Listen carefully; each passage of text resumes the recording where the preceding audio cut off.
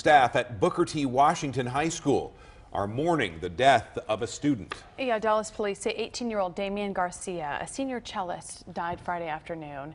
There was a candlelight vigil on Sunday night to remember him. Investigators are saying that Garcia took some tablets when he was with friends at North Park Center on Friday. Investigators say the pills caused a reaction that made him jump or fall from a bridge into traffic at Northwest Highway.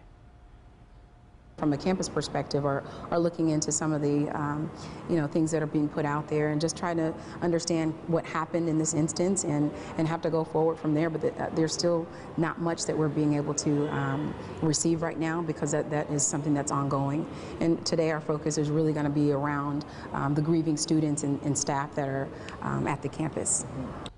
Garcia was set to graduate next spring. Toxicology tests are being conducted to determine what kind of tablets he took.